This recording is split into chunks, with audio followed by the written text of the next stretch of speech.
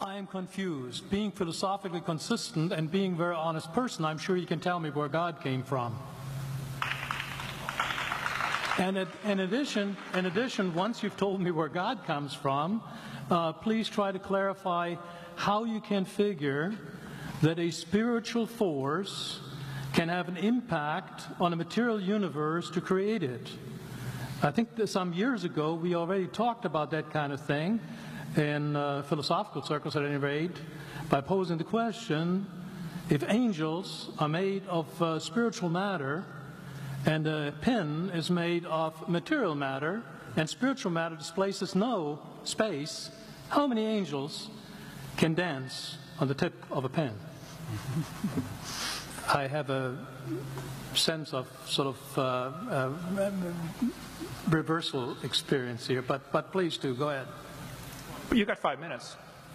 Now, I just want to know which question. That's all right. You may take the rest of the minute. We're supposed to do one question at a time. Which one would you like? That was part of the format for the debate. So which question? I want you to fill in the story of the rest of the beginning of the universe. God, spiritual matter, impact on material matter. Okay. So 2 questions. All right. Go ahead. All right, your question, where did God come from, assumes that you're thinking of the wrong, obviously it displays that you're thinking of the wrong God, because the God of the Bible is not affected by time, space, or matter. If he's affected by time, space, or matter, he's not God. Time, space, and matter is what we call a continuum. All of them have to come into existence at the same instant, because if there were matter but no space, where would you put it? If there were matter and space but no time, when would you put it? You cannot have time, space, or matter independently. They have to come into existence simultaneously. The Bible answers that in 10 words. In the beginning, there's time.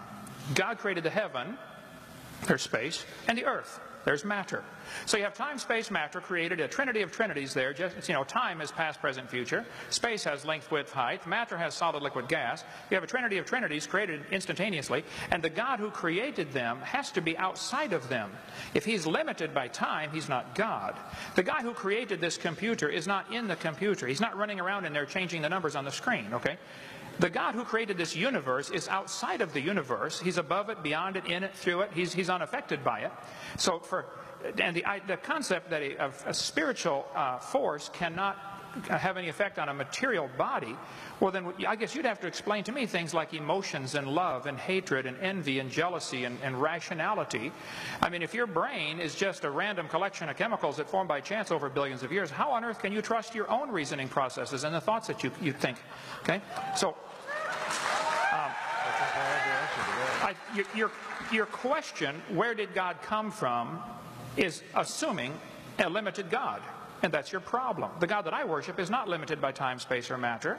If I could fit the infinite God in my 3-pound brain, he would not be worth worshiping, that's for certain. So that's the God that I worship. Thank you.